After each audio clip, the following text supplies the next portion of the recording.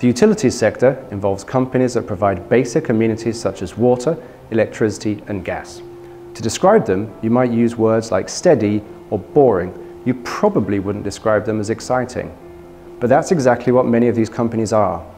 They're having to modernize rapidly to keep up with changing industry dynamics, to the point that not investing in this sector risks missing out on attractive growth opportunities.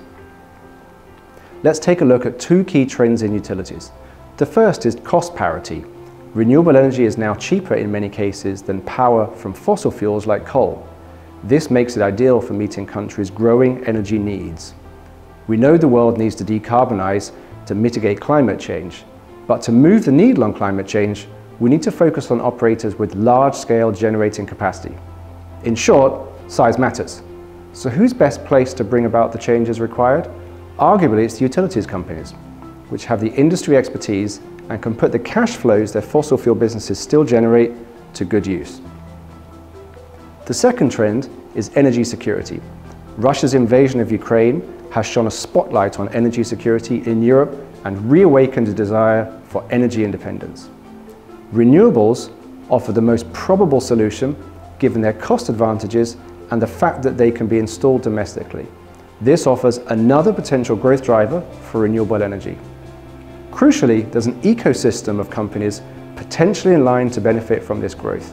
This comprises companies that transmit renewable energy via dedicated green corridors, for example, or technology companies able to upgrade grids to facilitate increased penetration of renewable energy. So why consider utilities companies?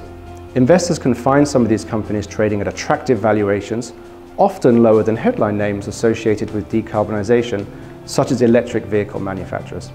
Some are hiding in plain sight. Legacy utilities companies transitioning to renewables. They're leveraging their skills and balance sheets, but with valuations that reflect old world operations.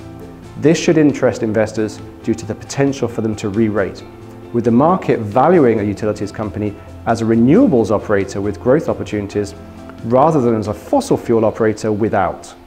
We call this transition alpha. We see utilities as a sector with investment opportunities. As active managers, that's exciting. More than that, engaging with utilities companies to drive the transition to renewable energy offers a potential both for financial returns and improved societal outcomes.